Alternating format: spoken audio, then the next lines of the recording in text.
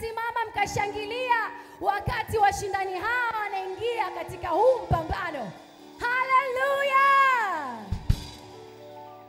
Okay, swali la kwanza. Nisomee andiko kutoka katika kitabu cha Yeremia 31 mstari wa 33 mpaka 34. Ukipata unasoma. Jeremiah 31 verse 33 to 34.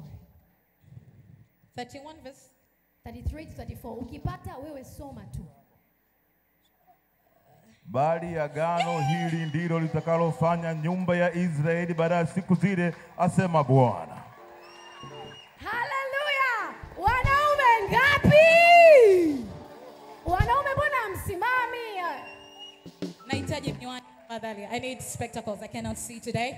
I have an issue with my eyes today. Women, don't worry. I got this. Wanaume shangilieni ushindi wenu. Moja!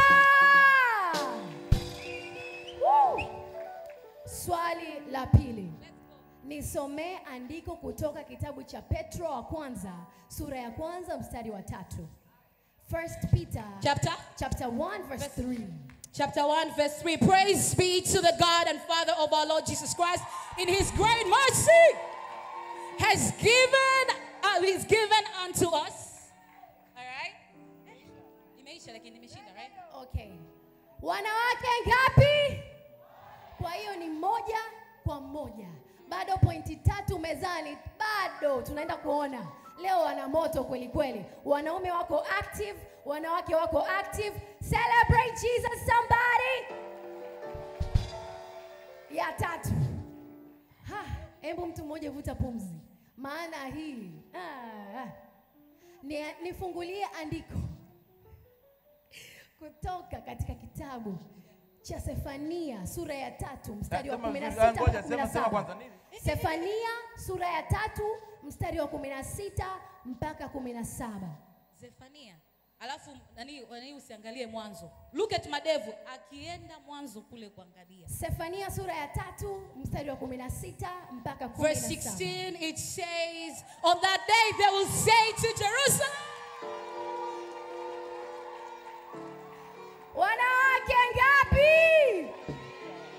Wanaume ngapi? Tulia. Tumebakia na pointi ngapi? Bado pointi 2. Hallelujah. Madevu unasema? Soma twende. Okay. Kitabu kinachofuata. Nisomee andiko kutoka katika kitabu cha Nahumu 1. Nahumu sura ya kwanza mstari wa 7 mpaka wa 8. Nahum. Where are you, Nahum?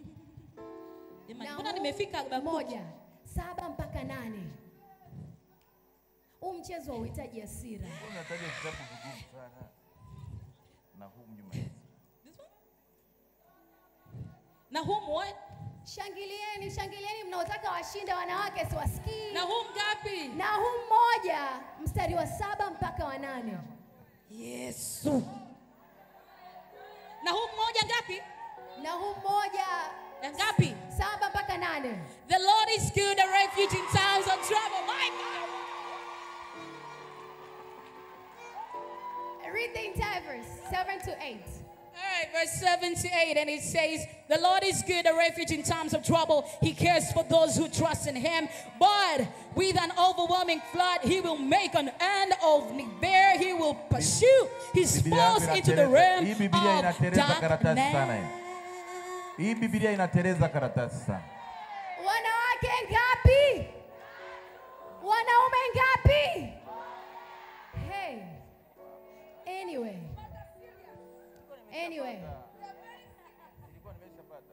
We mean business. Let's go, Juliet. Ya mwisho. Alright. Au tuweke bonus question leo? Tuweke bonus. Hata ukiweka bonus 3 hawezi pata. Okay. Tumeongeza bonus. Wangapi wanaume mnataka bonus? Wanaume kama vile washashindwa. Okay, ya mwisho. Nisomee andiko kutoka kitabu cha Yuda sura ya kwanza mstari wa 24 mpaka 25. Is that in the New Testament or what? I don't know. Yuda. Yuda alimsaliti Yesu. Yuda. Sura ya kwanza 24 mpaka 25. Jude ngapi? Sura ya kwanza 24 mpaka 25. Sura ya To kwanza. him who is able to keep you from stumbling into the presence. It's a tie. Wow. It's a tie. That's a tie. It's a tie. Watazamaji, si mmeona?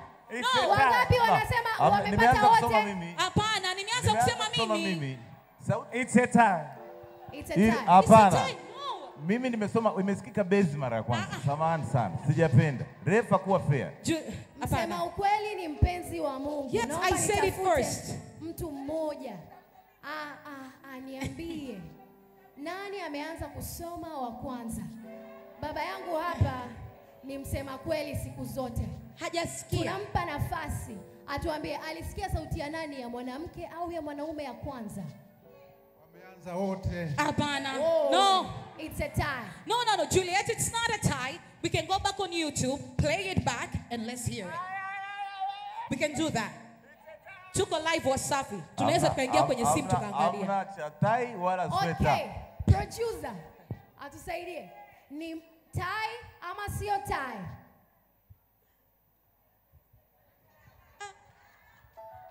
Okay, nimeshauriwa njia nzuri zaidi. Watakaopiga sauti kuu ndio watakuwa wameuchukua ushindi. Nianze na wanawake. Wanawake ni wengi zaidi. Wanawake, pigeni kelele.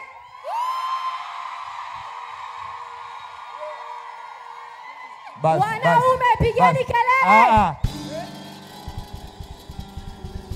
Wanawake wamechukua. Haya, hamna shida.